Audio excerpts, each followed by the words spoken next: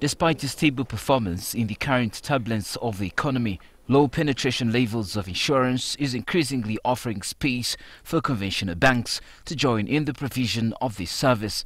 Barclays Bank has today been issued with a Bancassurance license, an impetus to the institution to widen its financial services. We therefore believe that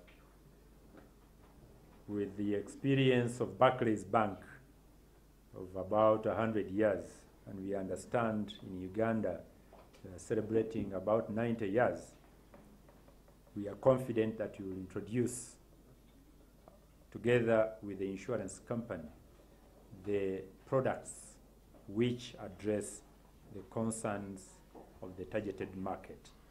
According to the Insurance Regulatory Authority, in 2015, premiums collected totaled 615 billion Ugandan shillings and claims paid out totaled 214 billion Ugandan shillings. In 2016, premiums collected totaled 635 billion Ugandan shillings and claims paid out at 260 billion Ugandan shillings.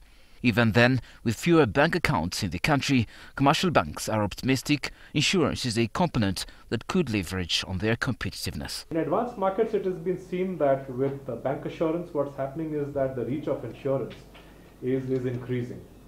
And those populations which do not have access to insurance are benefiting in a big way.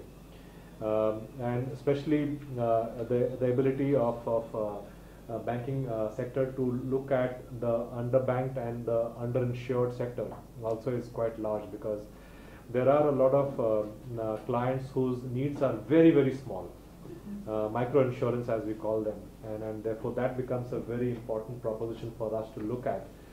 Bancassurance is an arrangement in which a bank and an insurance company form a partnership so that the insurance company can sell its product to the bank's client base.